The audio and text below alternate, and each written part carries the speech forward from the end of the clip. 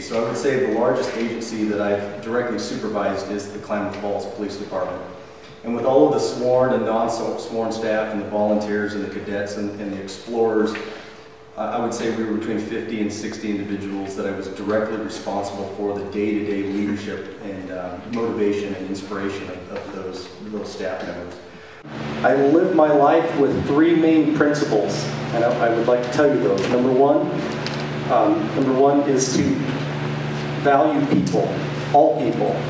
Everybody, every walk of life, value people. Number two is find strength in your differences. We don't always have to agree on everything that's being said, but we need to find strength in each other and have a good relationship to listen to people. And number three, be accountable to other people. You'll hear a lot of times be accountable for your own actions, and I think that's really just selfish. So I like to be accountable to other people.